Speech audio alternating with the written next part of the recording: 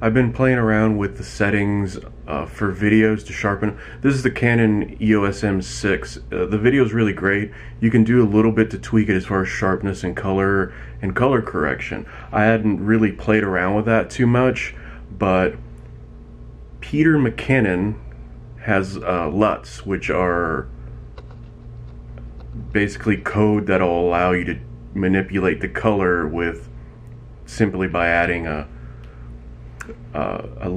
something to it. You just do an adjustment layer. I'm learning all of this stuff. I'm not an expert by any means. I'm merely a hobbyist, like a lot of you guys probably are too. You're just doing this for the fun of it. I wanted to make my videos look even a little bit better than they do already on this great camera that I have. And I found this guy. He sells these little LUTs, which you just add them to an adjustment layer, or is it adjustment layer? We'll see in a second. I'll pull it up. But what happens is you can do color modification. You can make it look certain ways. You can fade it, make it look black and white, do different things with color, make the colors look more realistic, or exaggerate them and make them look really crazy. I've already done it on 2 or 3 videos that I put up, and I've played around with it quite a bit, and my first reaction was, why haven't I been doing this sooner?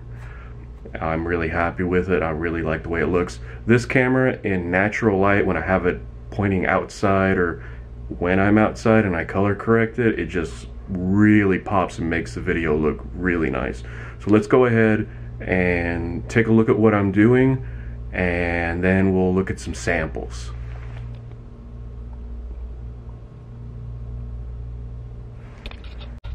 I started editing the video together and I realized I didn't explain what I did. I just stuck the camera, pointed the camera outside so the light would be, so it would pick up a nice outside shot, and then I made modifications to it.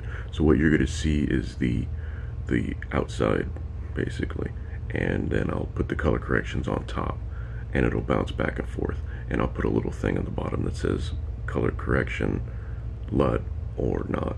Let's go. This is the main one that I like to use. Let's take a look at it, and it'll be before and after, and I'll put a label on it. So let's go ahead and take a look at the first one.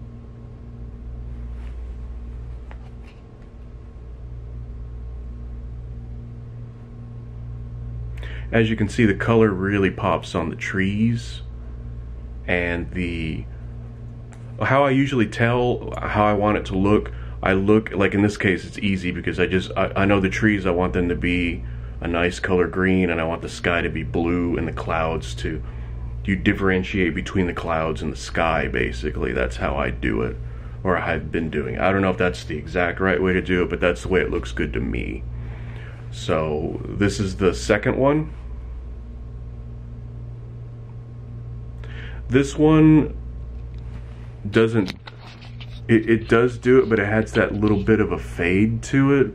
That faded looks good on some places. I just wanted to put it up to just kind of show what the contrast. The first one's my favorite. This one I have used, and I just warm up the temperature a bit on the picture and lower the exposure and add some shadows to kind of take away from that real ultra bright, the faded look. I don't like it.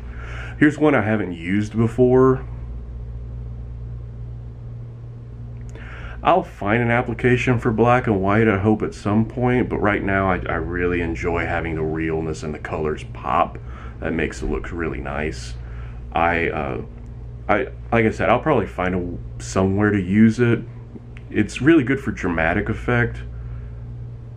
I'll figure out one day I'll figure out how to use it. It's good to like contrast different ideas, maybe.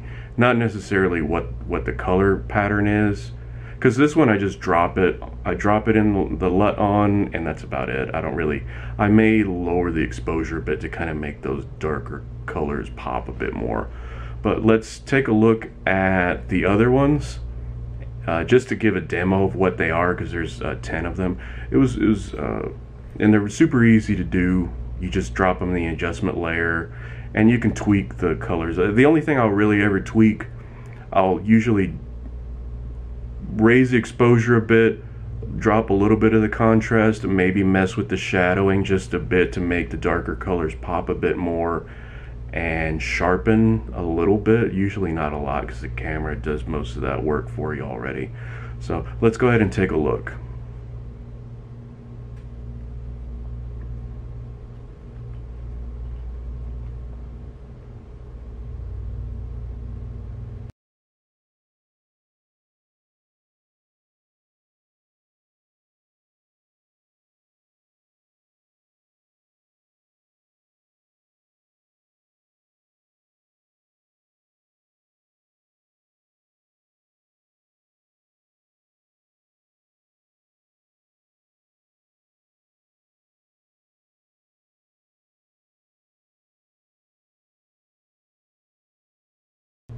This is a demo of what they do.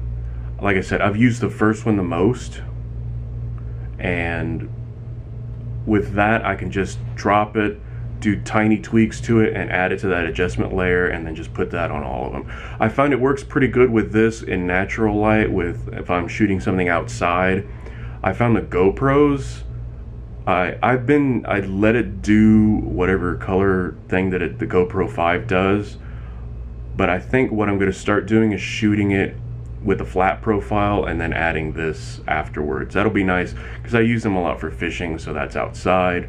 And I noticed I did it on one of my time lapses for the city and time lapses for fishing, and it really makes the water colors show nice. It makes the trees look really pretty and bright.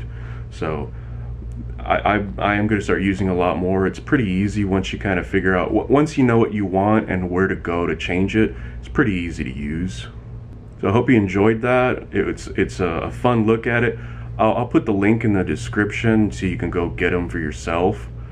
I think they're a really great tool to really just make your editing go a lot faster and make your things look really nice.